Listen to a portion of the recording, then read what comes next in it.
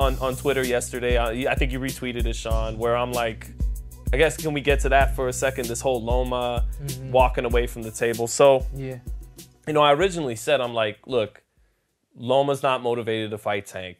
Tank wasn't motivated to fight him years ago. So I put it as like, oh, he's returning the favor. I had to think deeply about it, talk with some smart people and kind of reflect on it. And it's like, well, okay, but technically, right? That was just talk. There was never a contract actually ever on the table. This is the first time between Lomachenko and Tank Davis there's actually a contract on the table, right? So it's never a contract truly on the table. Right. It's just a deep negotiation, right. a deep conversation. Right. This is the first deep negotiation conversation. Right. Yeah. And so when fighters say, send the contract, there's no contract to send. Go ahead. So you could argue like that, you know, Lomachenko is ducking Gervonta because this is the first time the fight's realistically in play and he's walking away from the table, right? But at the same time, and this isn't too, fine, Lomachenko ducked Gervonta Davis, right? Okay, but why are we asking this 36? He's already fought Tio and Devin, so he got to fight Shakur and Tank too? They got to fight each other. How many times does this 36-year-old have to fight these natural, these younger guys and go? So, okay, whatever. Lomachenko ducks Tank. That's not even the point. Tank and Shakur, with or without a Tank Lomachenko fight, was always to find out who's the best lightweight in boxing. Absolutely. The two guys in their 20s who have an O, who've been Shakur's been champion for 5 years, Tank's been champ for 7 years. That sometimes I get the business prerogatives, but the prerogative in the sport to find out who's the best lightweight in the world, Shakur Stevenson and Tank Davis. Agree 100%. And I feel like if anything, Loma came back into the picture. I feel like Loma was out of the picture. Maybe even before fighting Devin Haney, he was out of the picture. That fight, he really kind of showed, hey, he still got it, but he lost the fight. So he's out of the picture. Then he has a prime performance against Kambosos that, we know that Kambosos is a decent C+ fighter, and Loma went over there and did what he had to do and really said, hey, I can still do this if I want to. And while saying I can still do this if I want to, now y'all looking at this as this is the play for us. Wasn't the play for y'all when everybody wanted it, but to your defense, you weren't ready yet. He still was trying to establish his name, trying to establish who he was, trying to get from underneath the arm of Floyd Mayweather. And now that you've done that, that ship has just, it was already on the dock. And he was sitting on the dock, willing to have a conversation. When this guy says, yeah, you know what, I'm going to sell off, he was already going to do that. He came back to see what it looks like, to think about it. But I don't think he has any intentions on fighting anymore. Neither should he. He's a 36-year-old man. What, 20-0, I think, as a professional boxer? Who?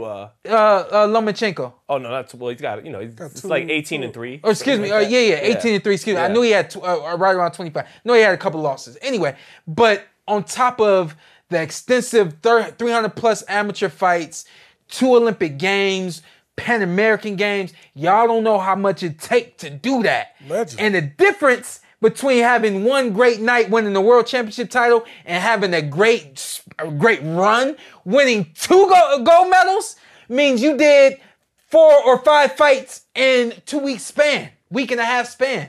You know what I mean? So he was great in his own right. When he was at the top, coming over from the Ukraine, selling out in America, pound for pound, you was nowhere to be found. Now you are here, but he's just not. And don't look at it as being a duck. It's definitely not a duck. The dude was already in his ship. Just decided to get out just to see what it looked like. Talking to his dad about retirement before the Kambosos fight, after the Kambosos fight. Yeah. So this kind of is what it is. I'm sorry if he got y'all excited, thinking that y'all was gonna get on y'all list, but the ship has sailed. It is what it is. Well, it did remind me, if he retires, it takes me back to when you retired against Terrence, where it was honestly, we never talked about it on the show. It was actually beautiful. You were there. You saw Shawn the day after. Mm-hmm. How relieved did he look? That from in his spirit. Yeah. And the stress is gone. You know, honestly, people might have been thinking, oh, Shawn might be mad about to stop it. Mad he lost the fight. It was the most happy I've ever seen you. You were one of the most happy. I think we get so caught up in wins and losses and money and that you forget how tough boxing is and how happy a man would be. I don't got to get punched in the face anymore. I don't have to cut weight and eat and deny myself with it. Yeah. So if Loma retires, like, salute, you know, and he'll be in Canastota. I can't see him doing anything else. 100% will be in Canastota and in the Nevada Boxing Hall of Fame, by the way. Because he's had enough fights here. Yeah. So he'll get into the Nevada Boxing Hall of Fame as well. But maybe he does something back home in Ukraine. Maybe. Well, I know they got a lot going on over there. They ever had a fight there? Then is that a duck? Because you're not retiring and you're still career, fighting, but you're not fighting the toughest challenge in the division. Is that a duck then? Yeah. For Loma?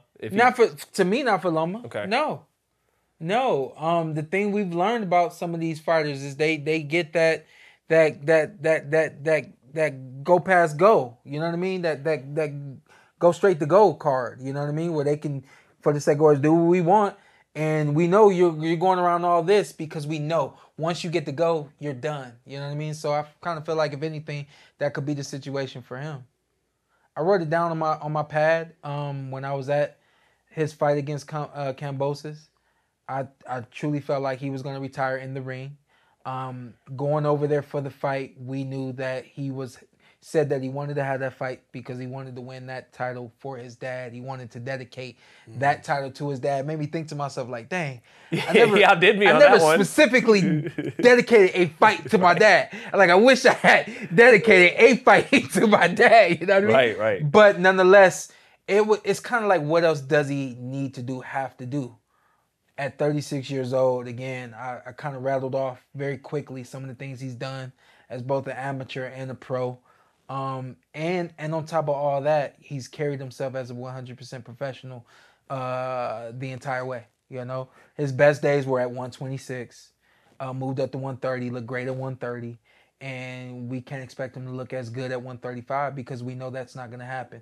Now we expect him to get in the ring with the best at 135, and we know he's not even remotely close to being his best. Don't make sense. Get over it. I'm sorry. I'll just get over it.